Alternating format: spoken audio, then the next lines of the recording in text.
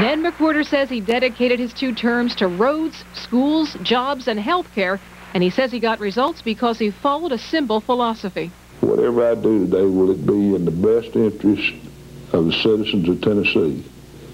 And second, will it be in the long-term best interest for the children growing up in Tennessee? After 26 years, the time has come for me to stand on the Hill and reflect a final time about what our brief stay in this government will mean to our children and our children's children.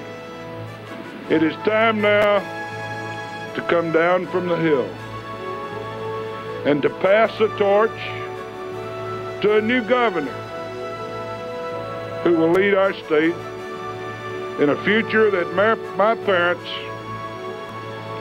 would have never imagined. Thank you, ladies and gentlemen, and God bless each of you.